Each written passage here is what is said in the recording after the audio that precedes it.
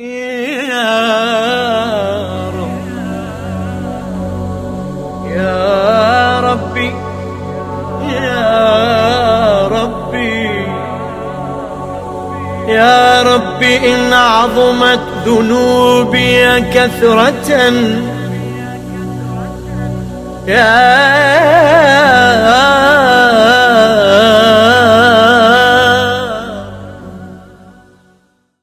أعوذ بالله من الشيطان الرجيم. بسم الله الرحمن الرحيم. إن الله ملائكته يصلون على النبي يا أيها الذين آمنوا صلوا عليه وسلموا تسليما. اللهم صل على محمد وآل محمد. If you can have another salawat for the love of the Prophet sallallahu alayhi wa alihi. اللهم صل على محمد وآل محمد. If you can have another one for the love of Fatima Zahra alayha salam. اللهم صل على محمد وآل محمد. And if you can have one more for the love of the Imam of our time, Imam Mahdi Ajallahu Farajum al-Sharif.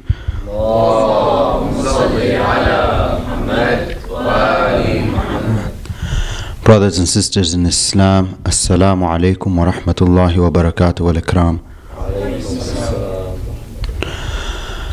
I would like to congratulate you all and wish you all a Ramadan Kareem. And inshallah, all of our deeds are accepted during this month. What I'm going to focus on today, the main topic is self-awareness and self-building. Now, why this topic in the beginning of Ramadan, in the first week of Ramadan? The reason why I chose this topic is because Ramadan only comes once a year. Now, during Ramadan, we notice everyone, they stop something. We stop doing something. For example, if I listen to music, I'm like, okay, you know what? During this holy month, I'm not going to listen to music. It's like a New Year resolution. We do a New Year resolution every time the New Year comes. Every time we go, oh, what's your New Year resolution? I want to do this. I want to do this, this and that. So you know what? We should have a Ramadan resolution. We should take Ramadan as in to build ourselves. Not just for 1 month and then after the month is done, after Eid, okay, we slowly we go on to our old ways. No, we shouldn't do that. What we should do is we should take Ramadan as a learning process and in a way to train ourselves. Because fasting, as we heard Shaykh Hamam read some of the narrations of the Prophet, fasting, we learned that fasting is just not by the food. It's just not, anyone can just go without food. Human body can go without food. It's not a problem. But the thing is, can we go without the materialistics of this world? For example, listening to music, can we go without that? Can we go without doing ghiba? Can we live without that, without these things? Can we live without looking, or basically we have to lower our gaze? Can we live with that? Or is it only during Shahr Ramadan that, oh, you know what, it's a holy month, Allah is watching me? Allah is watching me only what? Once a year? In a month? So within these 30 days, I acknowledge Allah subhanahu wa ta'ala and I acknowledge that He's watching me. Okay, what about the other days? What about the other months? Is He not watching? Is He not there? Obvious, He's there, and yes, He's watching. But why is it that when it comes to Ramadan itself, we focus that, you know what, Allah is watching me. Allah can hear everything. So I have to watch what I say. I have to lower my gaze.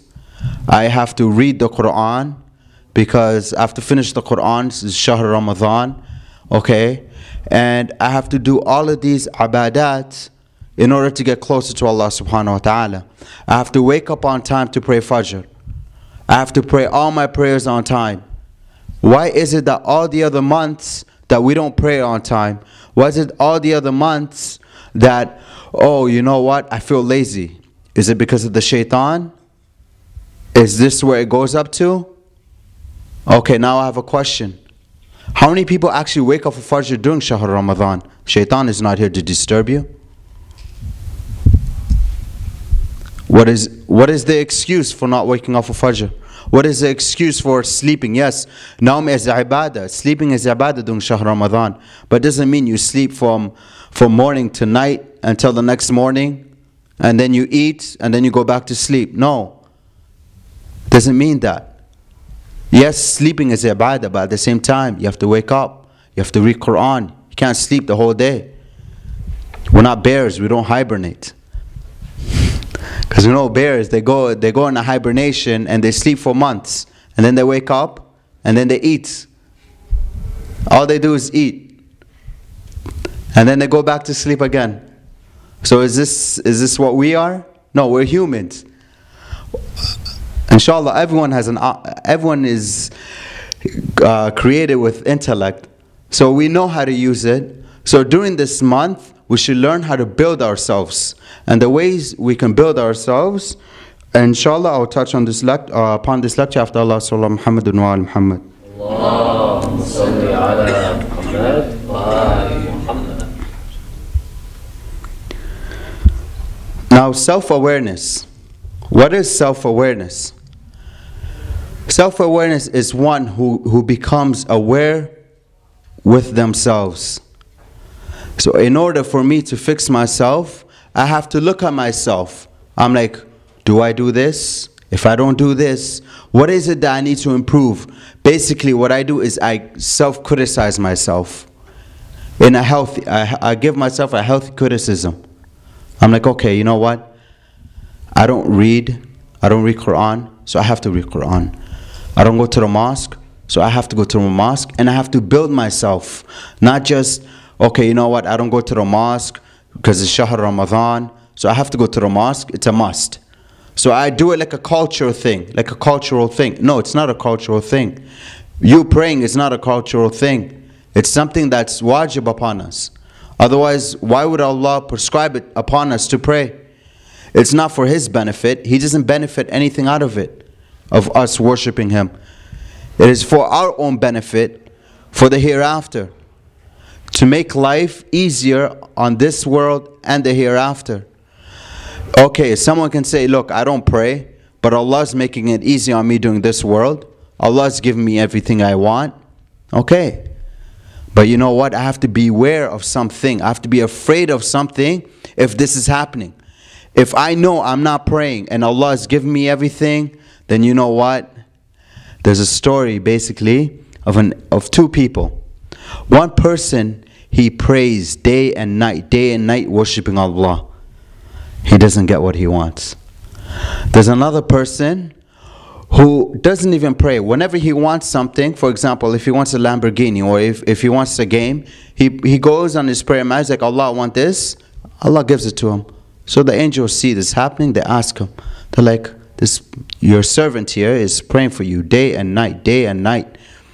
Why is it that you're not giving him anything? And this person over here hardly prays to you. He only comes to you when he needs something. Allah answers in this manner. This person who just comes to me and just asks me and I give it to him, it's because I hate hearing his voice. I don't like hearing his voice. So this is why I just give it to him, because I don't like his voice. But as for the other person who's a believer, who's praying towards me every day and night, he wakes up early in the morning, I love to hear his voice. So this is why I postpone things for him. And that way I can better it. I can make things better for him in the hereafter. So if we hardly pray and Allah is giving us something just like that, we shouldn't say that, oh, look, Allah loves me. Allah is giving me everything I want. No, we should be afraid. We're like, wait, maybe Allah is hating my voice. This is why He's giving me everything I want. But now here, when it comes to self-building, the person themselves, including myself, we have to look within ourselves in order to benefit the community. We can't just go up on the minbar or anyone just go up like, you know what? you have these mistakes, you have these mistakes, and these are your so-called mistakes, and we can write books and books and volumes of books about other people's mistakes. But when it comes to our mistake, we're like, you know what? I don't have no mistakes. Okay, you know what? Maybe I just did this, or maybe I can't remember what I did. But yet, when somebody else is asking, or when we are to see other people, when we are to judge other people, we can write volumes of books about them. But here, we should do the opposite. We should look at ourselves every day, every single day.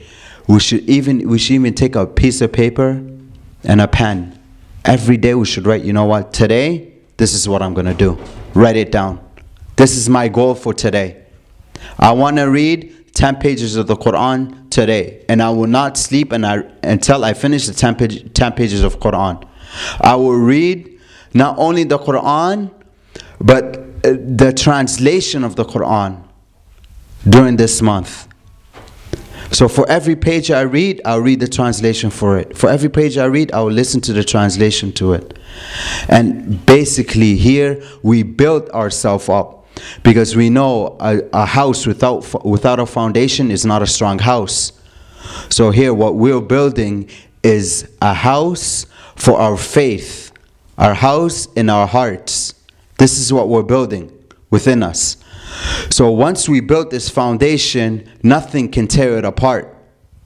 That's why you see most people, when after Ramadan is done, and then the 10 days, and then after it's done, and then a month later, we tend to go back to the old ways. Why? It is because our foundation is not strong.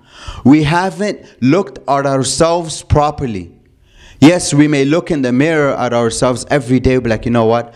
Alhamdulillah, I pray. Alhamdulillah, I wear the hijab. Alhamdulillah, I do this. Alhamdulillah, I do this. Yes, but we can do more than this.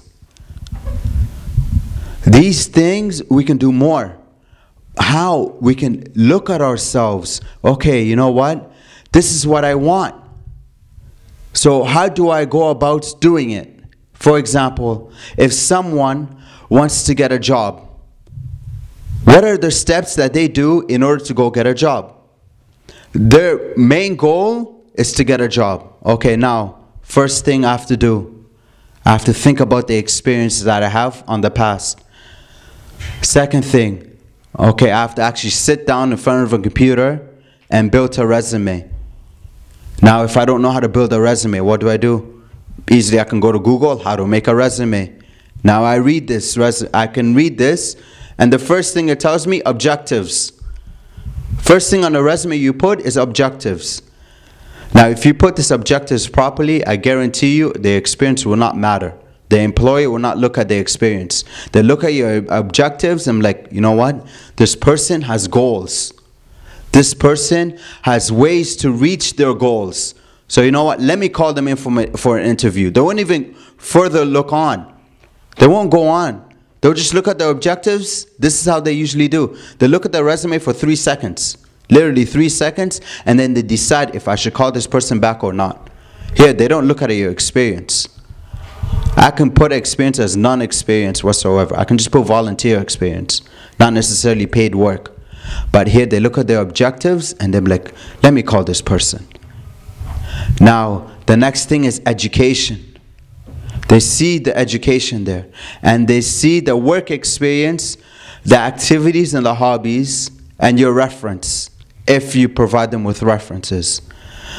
Now here, let's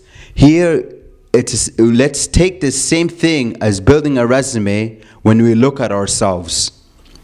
We have to ask ourselves one question. Am I perfect? What could I do to improve myself in order to better the world? Not to better myself, but to better the world and others. Okay, so this is what I do. I put pros and cons. The pro things that I do, I list them. The cons that I do, I list them. And then day by day, I add more to the pros, which I've done, And the cons, I try to avoid them. For example, if I listen to music, if I speak to girls, okay, this I have to cross it out. I have to cross this out. Okay, now I don't wake up for Fajr on time. I have to make that my goal to wake up Fajr on time. I guarantee you, a person who does not pray their daily prayers, you pray for 30 days, just give it 30 days. Now, I'm not asking for 40 days. I'm making this a challenge for you guys. Make it a 30-day challenge for you guys. Every day during Shahr Ramadan, pray on time, especially Fajr. And then after these 30 days are done of Ramadan, let me know if you ever miss a prayer. If you ever miss a prayer, let me know. You will know, you will notice the difference after Shahr Ramadan is gone. We will benefit from this. And here we will be able to self-build ourselves so that we can better the community later on. Sallallahu Muhammadun wa ala Muhammad. Allahumma salli ala Muhammad wa ali Muhammad. Now when it comes to our morals is very important, because we know the Prophet ﷺ was sent as a mercy to mankind. Now, before he preached his prophethood, before he was announcing his prophethood, what did people know him as? People knew him through his morals. People trusted him. He was known as the truthful, the trustworthy. These are some of his attributes that the Prophet had. Even his enemies knew them as the trustworthy. When his enemies, when they used to travel, when they used to go for a long journey, and they didn't want to take all their goods with them, what did they do? They left their goods with the Prophet ﷺ, because they know he was the most trustworthy person on there. And when he was told to reveal towards to his family, to his kinship, to warn his kinship, what did he say first? Did he say, worship Allah, there is one God and I am his prophet first? No, he didn't say that. He said, if I was to tell you there were enemies behind this mountain ready and coming to attack you, would you believe me? They didn't answer him, no, you're a liar. They didn't answer, no, you know what, you're just asking an if statement. They said, of course we will believe you. Because why? Because you are the trustworthy person. You're the person, basically, everyone trusts. We give our trust towards you. So and then when he was to say, okay, then believe in Allah and I am his messenger, here they decided to go astray. Even though they knew he was not lying. They knew he would not lie. People used to mock him, but yet it never stopped him from preaching the truth. Nowadays, people make fun of us. Oh, like, oh, you know what? You're such a nerd. Look at this nerd. Look at this suck up. You're sucking up to the teacher. Why are you doing your homework on time? Why are you doing this? Why are you reading Quran all the time? What's wrong with you? Like, is something wrong with you? Are you crazy? Like, astaghfirullah. Now we see that good things are bad and bad things are good. But when it comes for us, we tend to get peer pressured and we tend to stop. No, we shouldn't stop. Did Imam Hussain stop in Karbala? No, he didn't stop. Did the Prophet stop preaching the truth? No, he didn't stop. Even most of his family was against him. He still didn't stop. Nowadays, we hear of ladies or daughters, their parents, some parents, why do you wear the hijab? What's wrong with you? Why do you put this thing on? You don't even practice Islam properly. What is wrong with you? So why do you wear the hijab? What's the point? This shouldn't put us down. Ladies, as for the men, when our parents tell like, oh, why do you pray? What's wrong with you? You do this, this, and this, and you pray? You don't listen to me and you go pray? What's the point of praying? No, you should still pray. And yet we should still act upon good things and we should still do good things towards our parents. Even if they're evil to us, we should still respect them.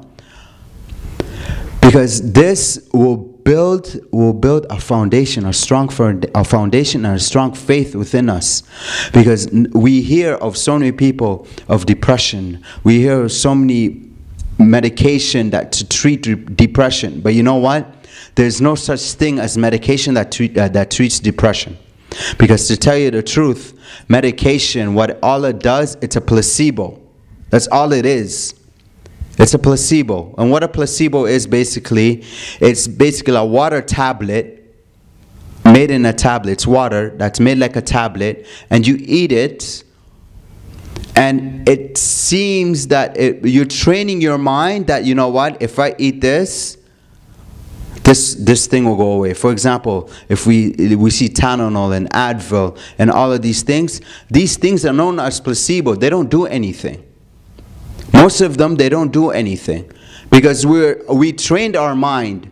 If I do this, if I take this little tablet, my headache will go away. But you know what? I challenge you for something. Train your mind. If I read Quran, my headache will go away. And see what happens. If I pray, my headache will go away. Or if I pray, my problems will go away. We take all these worldly medication as serious, but yet when it comes to our spiritual medication, we don't take it serious. We'll be like, oh, you know what? Allah hates me. Allah, why are you doing this to me? What did I ever do what did I ever do to deserve this kind of punishment from you? All I did was pray to you, serve you to the best of my capability, and all you're just doing is throwing punishment upon me. What is wrong with you, Ya Allah? Astaghfirullah. This is what we say. This is how we talk to Allah subhanahu wa ta'ala. This is without the self-building within ourselves. Now, I will quote something from the Prophet sallallahu alaihi after Sallallahu Muhammadun wa ali Muhammad. He says, I emphasize the importance of good morals for you because God Almighty has sent me especially for this purpose. Now here, when the Prophet of Allah is saying this, is saying, you know what, we should be with good morals. For example, when we look at the Quran and when we read some passages of the Quran, what does it say? It says, establish patience and then prayers. Not prayers and then patience. It's patience and then prayers. There are some ayahs that stress this. Why is it stressing patience? And there's some ayahs that say that ease comes after hardship. Not ease first and then hardship. No, hardship first and then ease. What we should do instead of complaining to Allah subhanahu wa ta'ala when something terrible comes upon us, we shouldn't question or we shouldn't be mad at Allah subhanahu wa ta'ala. What we should say is, Alhamdulillahi Rabbil Alameen. Oh Allah, thank you, I thank you for making me worthy of this test that you're giving me. And make my heart and my soul be able to bear this patience that you're giving me so that I may establish patience, so that I may follow the right words and the right morals of the Prophet sallallahu alaihi wasallam. Because what did the Prophet do? For example, if we were to take all the Prophet's tragedy and we were to put it on one side, and we were to take the last Prophet and we were to put it on one side, it will not overweigh the other prophets. So here we see that the Prophet, the last Prophet sallallahu alaihi wasallam, went through a lot of things. Yes, we can say he's ma'soom. Yes, we can say the Imams are ma'soom. So how can I compare myself to them? How can I not even compare myself to them? How can I compare myself to the dust that's underneath their feet? I'm not telling you to be ma'soom. No one is telling you to be perfect. Allah is not asking you to be perfect. Well, what everyone is asking you guys to do is to strive towards it. For example, when we go to school, does everyone here, I'm sure everyone here wants 100% in their course or in their classes. but we're not disappointed when we don't get that 100%. Okay, because we knew that we strived our hardest, we tried our hardest to get that 100%. And some of us do achieve that 100%. Some of us do achieve that 99.5% or 90% and so on. But you know what? As long as we try in Islam, we will not fail. We will not fail ourselves as long as we try. But right when we give up, right when we give up hope, then you know what? Faith goes out the window with it. Because hope and faith comes together. If I have no hope, then I have no faith. If I have no faith, then you know what? I'm making it easier for the shaitan to guide me away. Because we know that the shaitan comes in different shapes and forms. For example, we can have the shaitan being an ins, a human being. We can have the shaitan being this materialistic world.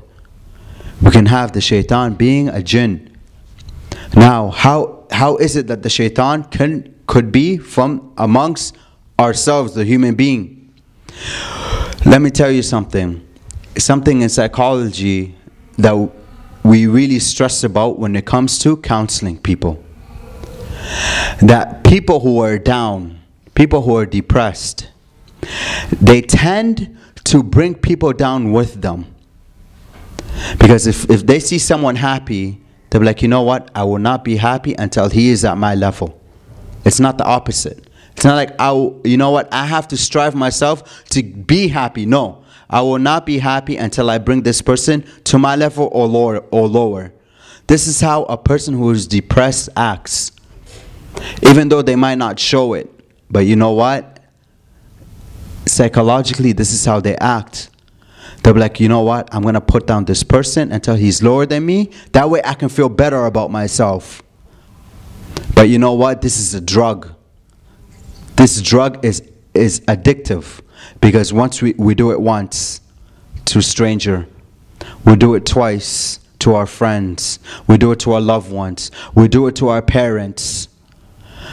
There are some kids who do that to their parents, and there's some parents who do that to their kid. They're like, you know what? My kid does not deserve to be happy. So let me take everything that makes them happy away from them so that I may feel better about myself. And the kids do the same thing. Then you know what? My parents want me to pray, but you know what? I'm going to make them mad. I'm going to make them feel depressed because I'm depressed. So I'm not going to pray. They're going to tell me to pray. I'm going to talk back to them. That way I can hurt them even more. Why is it that we hurt people? It's because we don't have this self-building within ourselves. We don't have this self-awareness. Do not let it, do not wait. We shouldn't wait until it's too late. We shouldn't wait until we're in the grave and be like, oh my God, I should have done this. This is what I should have done. I shouldn't just fast during Shahr Ramadan. You know, Ramadan is just not with food. It's with your eyes, with our mouth, with our tongue, with our ears, with our feet, with our hand. Your whole body is fasting. Now when we want to get closer to Allah subhanahu wa ta'ala, these are the days to get closer to Allah subhanahu wa ta'ala. Why do I choose this month in particular? Because we have no excuse. The shaitans are in chains. And I'm talking about the strongest shaitans out there are in chains. So now it is you. It is not you against the shaitan. It's you against yourself. Now, are you willing? Are we willing? Do we have that self-desire in order for us to go other places? For example, I was in Toronto a couple of weeks ago, and I heard on the news, before Ramadan, before this blessed month, Muslims, and these were not non-Muslims, these were Muslims. I'm telling you, in one night, one part of Toronto, one block, there was a shooting. 23 people got injured. 2 of them got killed. One of that person was a 14-year-old girl. Another person was a 23-year-old man. Now that 14-year-old girl had nothing to do with this. They had no idea why the shooting went on. Okay, now a couple of days before that I was camping, and I'm telling you, right when we drove in, the lady that was standing there checked us in, and she was happy and she was smiling, and we were driving in. That night, she went to a party and she died that night because of drinking and driving. Now, should we wait until these incident happens for us to open our eyes? Should we wait for a death of someone or of a loved one or of a close one to us in order for us to open our eyes? Or should we wait until Shahr Ramadan? You know what? I didn't pray today, so I'm going to pray next Shahr Ramadan. I didn't finish the Quran this month, so you know what? Inshallah, I'll finish it next month. No, not inshallah, I'll finish it next month. Inshallah, I'll finish it this month. And you know what? Nowadays, we don't have school. It's August. It's summer. It's July, sorry. It's summer. We have no school. You can finish the Quran within 3 days. Within 3 days, you can finish the Quran. Now, I'm not telling you to go tire yourself and finish the Quran within 3 days, but I'm telling you your capabilities. Anyone can do it. Anyone can do it. If I can do it, you can do it. I'm a human being just like yourself. I have blood running inside of me, the same blood you have running inside of you. So why is it that other people can do it and I can't do it? This is the mentality that we should have. If this person can do it, then you know what? I can do it better. I'm not telling you to be selfish. I'm not telling you to go have an ego out there. No. Don't do that. Don't have pride. I'm not telling you go have pride. No, don't do this. What I'm telling you is believe in yourselves. Because right when we believe in ourselves, we can do anything we put our mind to. Anything. And I mean anything. If a person wants to become president, if they put their mind to it and they work towards it, I guarantee you'll become a president. If you want to become a millionaire, I guarantee you'll become a millionaire. Now, but if I keep on holding on to this worldly material world, then you know what? It's going to drag me down with it. And the people in it are gonna drag me down along with it. Now, I'm going to list some of the self-awareness that we should at least pay attention to. One is, what do we want in our lives? That's number one. I'm telling you, we should all think about this. We shouldn't wait until the lecture is over to think about it. We should think about it now. What do we want with our lives? Second, we should list our strengths and our weaknesses. Because we know no one is perfect. So we should list our strengths and our weaknesses. The other thing is, what motivates us and makes us happy. The other thing is, what do we want to change about ourselves or about our lives? Other thing, I stress on this. Our achievements so far. What have we achieved so far? So we see it's not all negatives.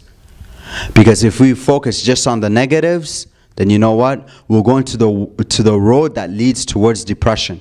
We should look at ourselves and see, what did I achieve in my life so far in order that I'm here?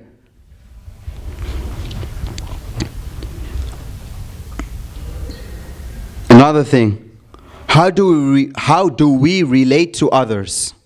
Because relating to others is very important. Because once we know how we relate to others, we can fix ourselves to better ourselves in order to help ourselves and others. So how is it that I could relate to another person? How is it that I can relate to my sister? How is it that I can relate to my brothers? How is it that I can relate to my mom or my siblings or so forth? Another thing, what do we need to do to improve as a person? Now here, we should be harsh with ourselves. What do I need to do to improve as a person? Even the slightest thing can make a difference. Okay, you know what? I haven't spoken to this person in a long time. Let me forgive this person. Let me be the first one to break that barrier, to forgive this person and say salam to them. Let me be the first person to lead the people. These are the improvements we should focus upon. Because once we do these self-analyzation about ourselves, we can better the world. One person, it just takes one person to change the world. Just one person. That's all it takes, is just one person to change the world. All you have to do is dream, and you can do it. That's it. Have hope and faith in Allah subhanahu wa ta'ala, and you're able to do anything you want.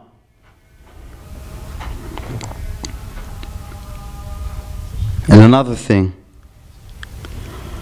what is our most important beliefs and values, and how you see yourself as a person? Now, here, my important beliefs as values. Values and beliefs differ. For example, let's just say I have a Muslim friend, he doesn't fast. Okay? Now, he invites me to eat lunch or dinner with him. Or let's just say he invites me to eat lunch with him. Some of us will be like, oh, you know what? I'm too shy. I can't tell him I'm fasting. He's Muslim. I don't want to put him on the spot. Although he should be fasting and he's inviting me to lunch, then you know what? Let me just go. Because our values tell us, you know what? Let me not reject this invitation of his. So let me just go. Some of us might remain fasting. Some of us might break our fasting because of our friends. But wait, who am I fasting for? Am I fasting for my friend, or am I fasting for Allah subhanahu wa ta'ala? This is the first thing. Second thing, isn't he Muslim? Shouldn't he be fasting? Shouldn't I help him? Okay, so now our values is telling us go with him, but our beliefs is telling us, you know what? Let me tell him, but my values kicks back in and tells you, you know what? Don't be rude. Naeem, don't be rude to this guy. Because if you're rude to him, you're going to lose him as a friend. So now here I take my values over my beliefs, which is wrong. I should take my beliefs over anything. My beliefs is my faith. And we shouldn't be able to change our beliefs or our faith for anyone, even if it's our parents. If our beliefs and our faith is correct, and if it's for Allah subhanahu wa ta'ala, and it's Islam is our faith, and we say Ashhadu an la ilaha illallah, Ashhadu anna Muhammadur Rasulullah, Ashhadu anna Aliyyun Waliyullah. Every day, daily, we say this. Not necessarily out loud, but we say this in our minds or in our hearts, and we believe it within our soul. And we say it, not just the mind connected to the tongue, but we connect our soul with our tongue. Here our beliefs will show within our faces. We don't even have to tell anyone what our beliefs are. They will know that we are Muslims. But now here, when I take that value and I put it towards the beliefs, my beliefs shatters. I have no foundation. It's shaky. It's very shaky. This is why we see a lot of people, after Shahr Ramadan, after this holy month, they go back to the old ways. Why? It's because it's shaky. But this is the time to bring our beliefs. For example, we have the famous events, the Olympics coming up. Do you think they just train for the Olympics just 2 months or a month and then, okay, they qualify, they have the qualifiers and they go? No, they train year long. The whole year they train just for this event. The whole 4 years, the whole 8 years, they train just for this event. And if they don't make it, some of them, if they don't make it, they start crying, they start bawling their eyes out because they know that they've worked so hard towards this. Now, are we going to cry on the day of judgment and tell Allah